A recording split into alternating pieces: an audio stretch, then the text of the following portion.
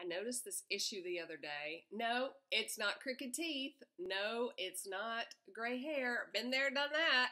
It is peach fuzz, facial hair. Can you believe we're getting that old? It's awful. The things that your body does, it's just awful. I'm going to try and show it to you, okay?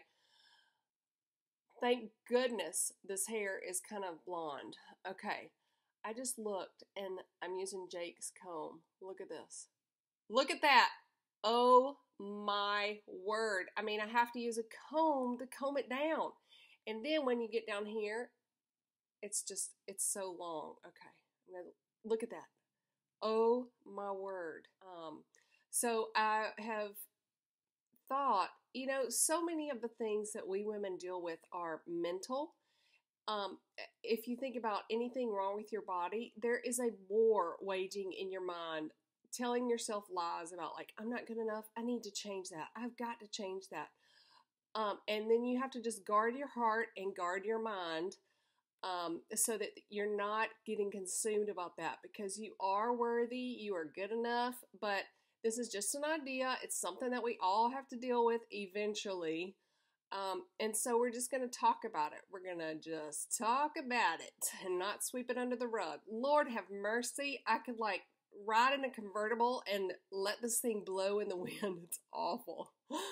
Okay, so you see that about me. How embarrassing. When I went back to edit, I realized that I was out of memory and none of my filming had happened. So this is number 2, day 2, new nail color, new facial hair look for you. Different sunshiny look. You can really see it down there.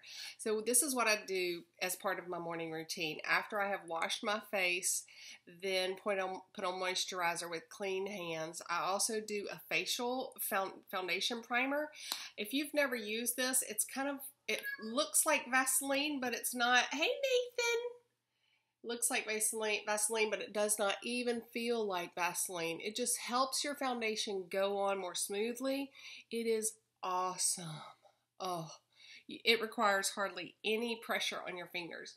Then I use my CC cream from Mary Kay. It's what I use mostly all in the summer. So it's a much darker shade, and I'm using my summer shade just so you can see the difference on camera. Okay, and I'm going kind of fast today, so you may see some really big missed spots. There is not a lot of information on peach fuzz and how to get rid of or how to conceal peach fuzz without using We Wear Short Shorts, Nair, or Veet, I believe. But one guy that I found is named Wayne Goss, and he suggests that you use your fingertips or whatever tool you use. I know lots of you use different tools for putting on foundation and stuff like that. Don't even look at the facial hair above my lip. I am not ready to face that one. Get it? Face that one. Okay, so he recommends just stroking your fingers whenever you lay something liquid down or powdery down in the direction your hair lays or lies. And you can see it's making it lay down, isn't it? So, and my neck is a lot whiter than the rest of my body for some reason. Even in the summer, it just does not get tan, even though that's where all my wrinkles go.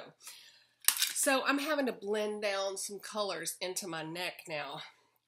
And I'm having to really pay attention to wrinkle coverage on my neck, protection. So I'm just adding a little bit of blush, just a dabble do ya. Or as Cam Newton says, a dabble do ya. Just a little bit of blush, all right? And I use the Bare Minerals bronzing powder, always have, always will. And it just gives you a sun-kissed look. You just dab it, and I go around. And that's what also helps me blend down the color. But I messed up. I forgot. I was going so fast. I'm supposed to flick it in the way my hair lies. Okay? Then we move on to Professional. I always do this upside down. Professional Finishing Powder by CoverGirl. And if you haven't used CoverGirl in a long time, since like middle school, you will be reminded as soon as you smell it of that first makeup smell from when you were a kid, a teenager.